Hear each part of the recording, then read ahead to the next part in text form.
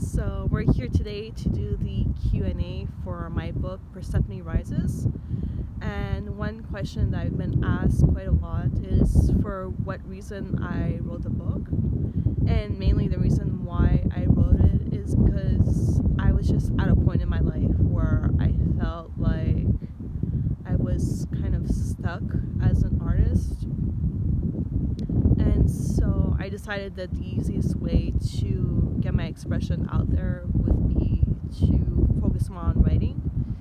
And so basically that's what I did. But another major reason why I wrote the book is because I've noticed a lot this whole pattern in the entertainment industry, especially when it comes to music, especially when it comes to filmmaking. This whole typical story that we've seen with a lot of artists like Mariah Carey and Tina Turner, and in terms of the cases that went on with the women who were affected by Harvey Weinstein, this whole thing where you have a woman who's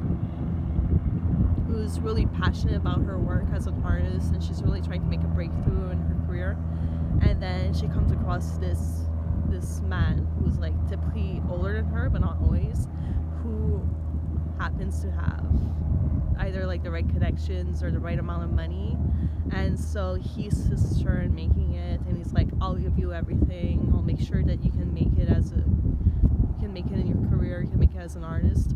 And then he ends up turning out to be an abuser. And this is something that's been going on for a really long time. I don't think I've heard maybe of at least one woman who hasn't dealt with a situation like this, at least like in the entertainment community. And in my case, what basically happened is about 3 months after moving to Toronto, I started getting gigs on film sets. I started working as a script supervisor for some movies, even though I didn't really have that much experience in that position, because of the fact that I had already been screenwriting and directing my own projects since the age of 18. It kind of gave me like some leverage to be able to prove that I could handle that type of position. And right around the same time that I began working on film sets, I met my ex-husband, who isn't exactly an artist. He's not somebody who works in film or anything like that, but he is somebody who works a lot, and he's also somebody who came from a family that's a little bit, I would say, not necessarily rich or anything, but a little bit more privileged, a little bit more comfortable compared to the background I came from, where you had to work really hard in order to get somewhere. And so basically what happened is, during the time that the two of us were together, I was kind of, I wouldn't say that I was necessarily struggling financially, but things could have been a lot easier. During the time that the two of us started dating, when we eventually became serious, he was like, I can help you. You don't even have to work. You can focus on your career. I'll take care of you. And at the time, obviously, it was my first relationship, so I felt like really grateful. Like, I was like, wow, I met this guy, and he's like really supportive. And instead of like having to find yet another job in customer service, I can just focus on my goals while the two of us are together, And so I thought that he was just being really supportive in my goals, because I figured that when you're in a relationship, that's the thing that you're supposed to do, right? And then long story short, you can read more about that in the book in terms of what happened between the two of us, but long story short, what happened is eventually I had pretty much control over every facet of my life. He would criticize the way that I dressed. He didn't want to kiss me if I wore lipstick. He used to get jealous if I would hang out with my friends, if I was text messaging friends. He would like somehow accuse me even of cheating whenever I would be texting guys that I knew, even though I wasn't actually doing anything. And the two of us both had our passcodes to our phone. Like, we had access to our phones, and obviously like he could check whenever he wanted, so he knew that nothing was going on. But on my side, like, I didn't really care what he was doing with his phone because I actually trusted him. And then as the relationship progressed, it got to the point where I felt trapped. But at the same time, I guess psychologically, I didn't even realize that there was really much of a problem. So then what happened eventually is the two of us got married because his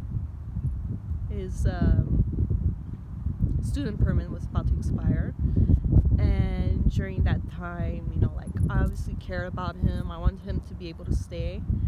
And at that point, like, people wonder why anybody would tolerate that kind of situation, but unless you've actually been there, you can't really say anything. So anyways, the two of us got married, and during that time I gained a lot of weight, and I was just feeling like really low about myself.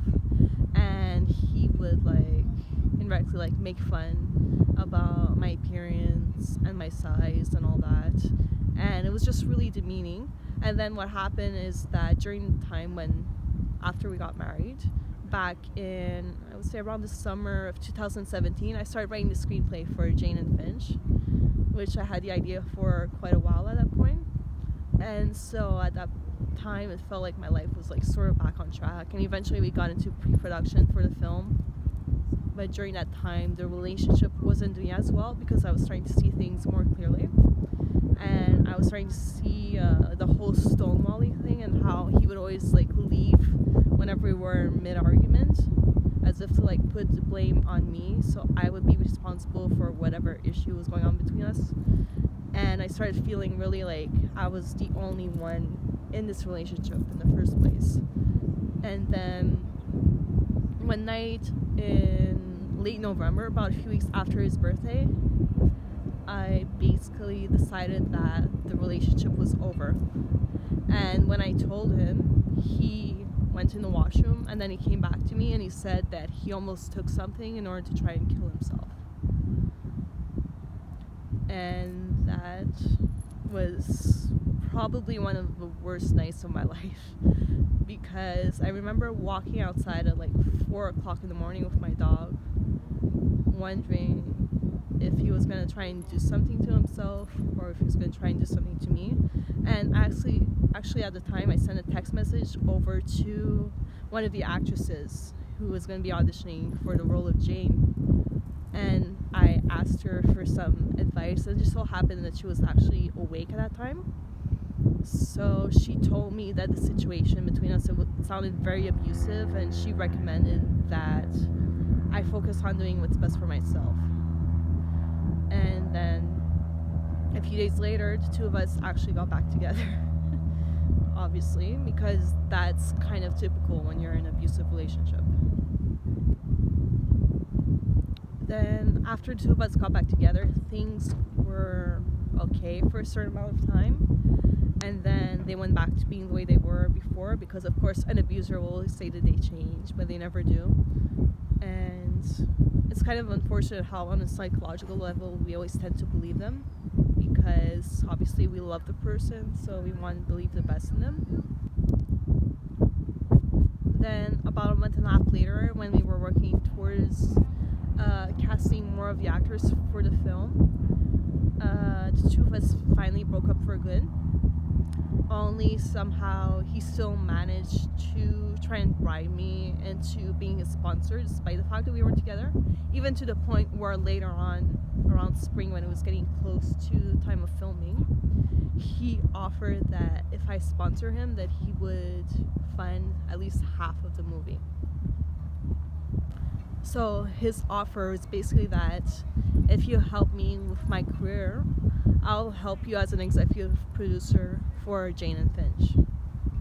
Now, of course, at that point, exactly seemed ideal, but it also felt like the only option, because when it comes to the indie aspect of filmmaking, it can be really difficult sometimes to get funding and all that. And at the time, it seemed like the right idea, but fortunately, by the time, like literally like not even 2 days before we were supposed to film, one of the crew members dropped out, which meant that we weren't able to make the movie.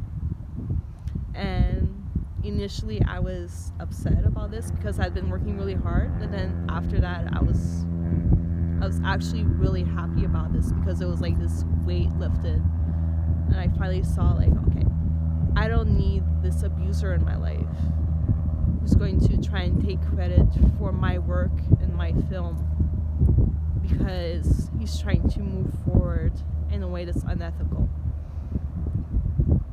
just so I can get this movie done. Like, it would not make sense. Like, why would I have somebody work as a producer on my film who's basically a known abuser, at least in my personal life? I don't know what his relationship history is necessarily about, but at least like an abuser in my own life, when the main character is a woman who's dealt with abuse and sexual assault herself.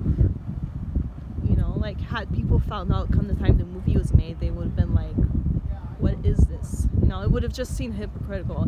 You know, it's like if having Harvey Weinstein as a producer for a movie about sexual assault. Like, this is the type of thing that he's known for doing towards actresses in the Hollywood film industry. And yet you would ask him to produce a movie about sexual assault? It doesn't make sense. So, like, why would I want somebody who was emotionally abusive towards me in a relationship be a producer on my film that basically talks about this kind of subject? It really wouldn't make sense. So at the end of the day, I think the biggest lesson when you decide to order a copy of my book, I think the biggest lesson initially would show like at what lengths sometimes we as artists are willing to go through in order to make it.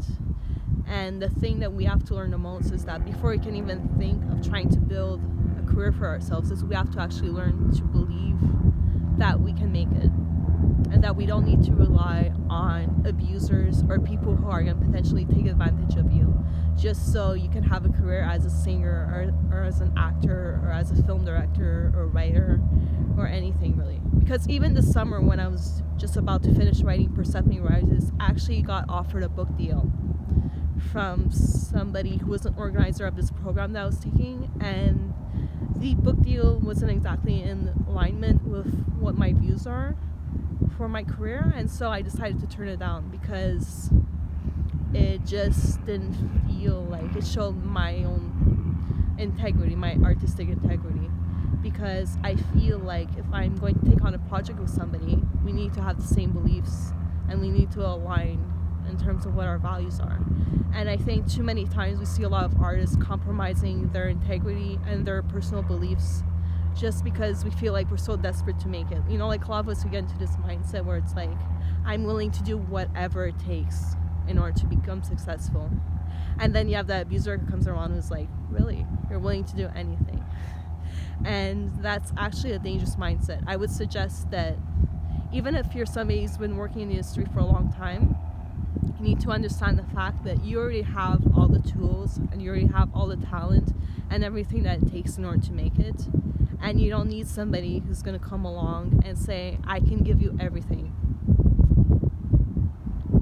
Because if somebody's willing to give you everything, it means that they don't actually believe in you. They just want to take advantage of you.